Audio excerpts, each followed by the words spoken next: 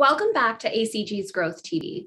We're here today with Mark Moses, CEO of CEO Coaching International, to discuss the strategic relationship between PE partners and company leaders.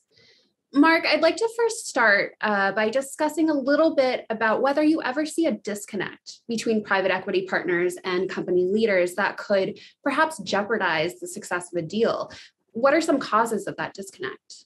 Yeah, for sure we do see some of these disconnects, and they don't happen all the time, but they primarily happen for a few reasons. And one of those reasons is really it's a disconnect between the CEO and the role that they're going to play and their perception of the role that the PE firm is going to play. And this primarily happens with the founder CEOs. They're bought by private equity, and now they arguably have a boss, and now they have to agree on how decision making is going to be made. So really, that's one of the problems that we see. Another problem that we see frequently is if the deal was a tenuous deal and it was, let's say, hard to get done, and the CEO, the entrepreneur or CEO felt possibly retraded at the end, that could cause a lack of trust that would need to get rebuilt by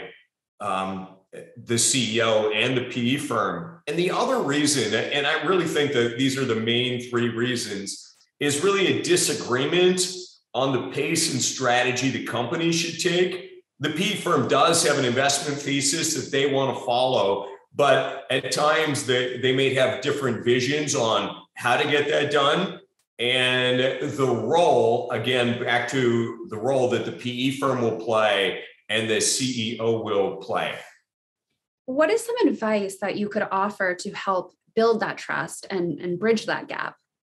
Yeah, part of it is get really clear up front on what role the PE firm wants the CEO to play, and full disclosure from the PE firm on the role that they're going to play. And even though 90% of CEOs believe the portfolio or the PE firms add meaningful value, 58% of them get fired within 2 years regardless. So that disconnect is usually around not getting clear on what needs the PE firm wants to have and what scope of authority the CEO is given.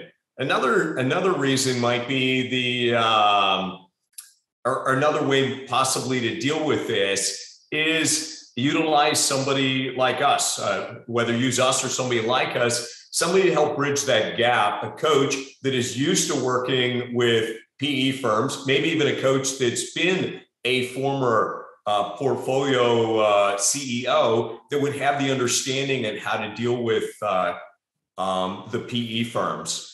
And the other issue is if the CEO felt retraded at the beginning of the deal and there's a trust breach, they need to remedy that by both being upfront about it and discussing it, trying to build a bridge forward. Otherwise, the relationship's going to be strained ongoing, and ultimately the CEO is going to get replaced. Could you share with us an example where this dichotomy was at play, this disconnect existed, but was ultimately resolved as a result of implementing some of those strategies and those tactics you just talked about? Well, let me give you a great example. One of the largest PE firms in the world bought a client of ours. I remember on page 58, there's a number I don't understand. And the CEO got so frustrated, he walked out of the room, and it was a glass room, and he laid down on a couch outside the room. And finally, the senior managing director of this large PE firm says, "Hey, what's going on with your boy?" I said, "I don't think he's interested in answering a number on page 58.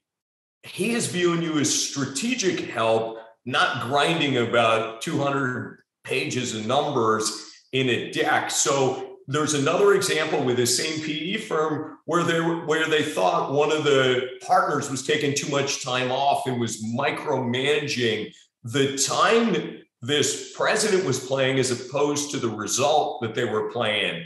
And my counsel to the PE firm was, if you want these guys to run the company, you're just going to have to let them go. They have enough money now that they could just say goodbye. So you need to decide, do you want these guys or not? If you do, you got to let them run. They're entrepreneurs. I'll give you one more example if we have time, Carolyn. Another major PE firm in the US bought another client of mine. Then they would sit in on every quarter. We would have a meeting and they would sit in every quarter and just listen.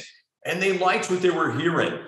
My client wanted to buy another company, really wanted to grow, but they were getting long in the tooth in the PE cycle. The PE firm did not want to do it.